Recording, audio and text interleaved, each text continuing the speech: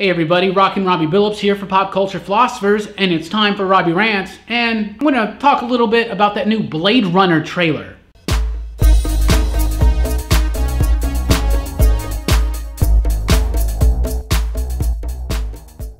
Alright guys, we had the new Blade Runner trailer hit 2049, right? So it's set like, what, 30 years, 20 years, 30 years, 40 years? 30 years after the original Blade Runner. I'm a huge fan of Blade Runner. If you've ever listened to our podcast or anything, you know that it's probably one of my absolute favorite sci-fi movies of all time. I'm a huge fan of Philip K. Dick's work.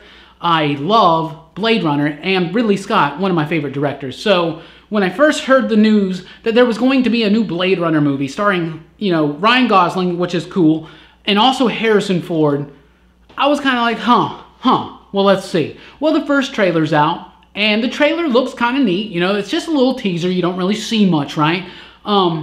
It's interesting, some of the stuff you see in the trailer. Initially, I thought that he was in the big mega city that Blade Runner takes place in, but it's like the ruins of it, and something bad has happened. Then I realized that it's actually probably a different city, because you still see that mega LA or whatever in that trailer. I don't know, like the dialogue's there, what little bit we got.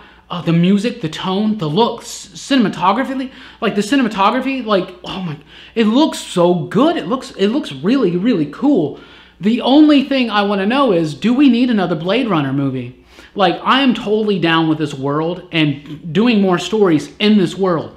But do we need another movie with Harrison Ford? Because obviously, if Harrison Ford's in it, it's really going to throw into question the whole, is Decker a replicant or not? Which, in my opinion, he is. I just think that I think it's a subtle point of the movie, and I like that the ending is ambiguous, but will this ruin that ambiguousness of the original film? I don't know. Well, we're going to have to watch and see. And of course, nothing will ultimately ruin the original film, because the original film is the original film and will stand on its own merits. I'm down for another story in the world of Blade Runner.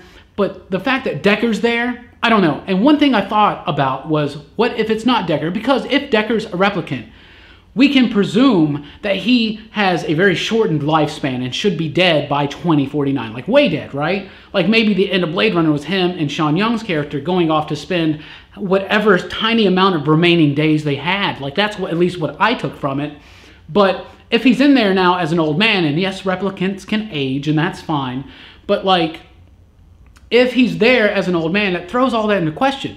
Maybe he lives longer, but what I started thinking about, and here's an interesting little theory, what if he is a replicant of the original Decker replicant?